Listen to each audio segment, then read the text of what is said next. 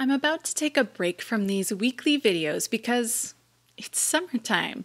And during the summer, I prepare for the Build Math Minds Virtual Math Summit. I'm Christina Tondevold, the Recovering Traditionalist, and I hope you stick around because today I give you the Build Math Minds Virtual Math Summit 2020 preview in our quest to build our math minds so we can build the math minds of our students. So to be honest, it's not just this summer that we prepare for the Virtual Math Summit. We have actually been working on the Virtual Math Summit since the last one ended last summer. And I'm so excited for you to be able to watch these sessions from the comfort of your home like every year. So I want to talk a little bit about how the summit works. For those of you who are not familiar with the summit, this year we decided to pare it down a little bit. Last year we had almost 40 presentations, and the number one thing that people told us on the survey after the summit was, there's just so much to watch and get through. I couldn't get through it all. So this year we decided we're going to pare it down, and we have just a little bit over 20 presentations for you this summer because we want you to be able to get through them all. You only have 3 days where these go live, but you have an entire week to be able to watch it. So the summit will go live August 3rd, 4th, and 5th. But you have until August 10th to re-watch the videos or watch the videos if you didn't catch it when the videos go live. Now, after August 10th, they go inside of my Build Math Minds professional development site that people pay to be members of. So our members are able to access all the videos for as long as they're a member, but anyone can watch them for free. So underneath this video is a link to get registered, so don't forget to go and get registered for this. Now, a little bit about why I feel like you should attend. I am biased, and I feel like this is the best math professional development that's out there for elementary teachers, of course, because I put it on.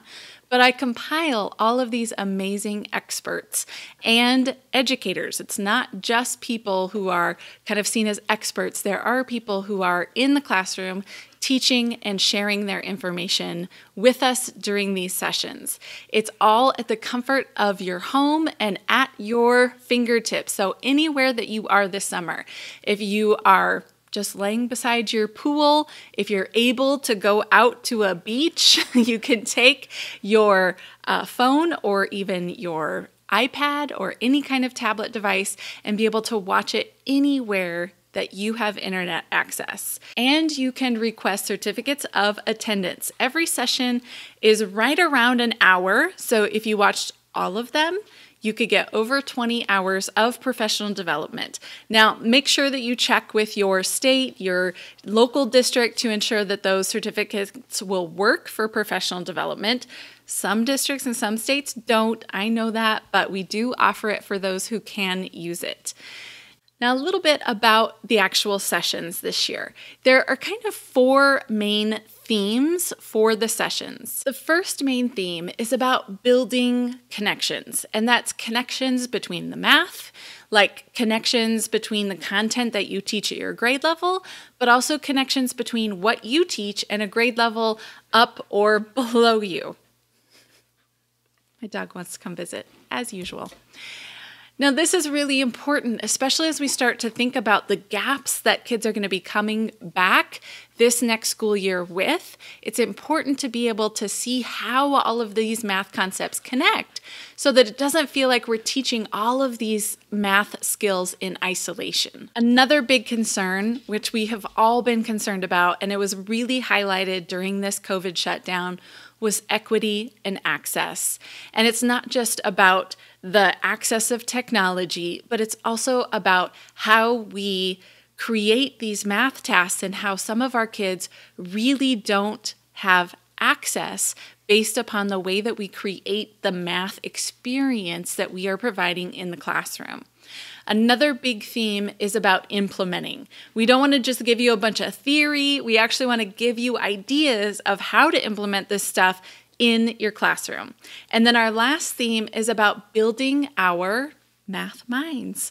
That's a big part of what I believe in, is that we need to build our own procedural and conceptual understanding of the mathematics before we are able to do that with our students.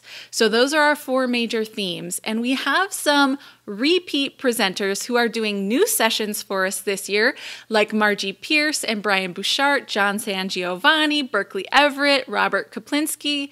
But I've also brought in some new presenters. Some you may know, like Peg Smith, The 5 Practices. Oh, I can't wait for you guys to watch that one.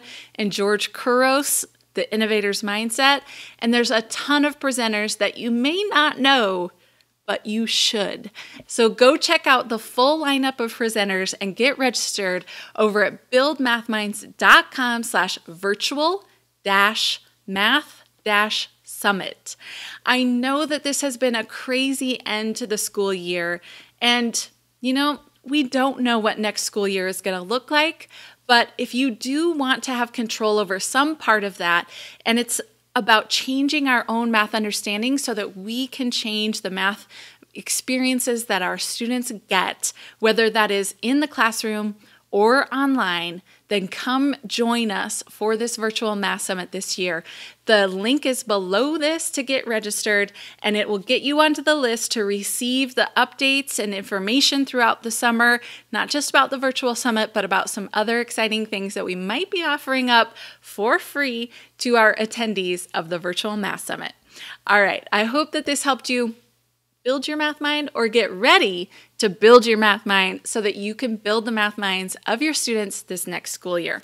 Go get registered. I can't wait to see you at the Virtual Math Summit this August. Have a great day.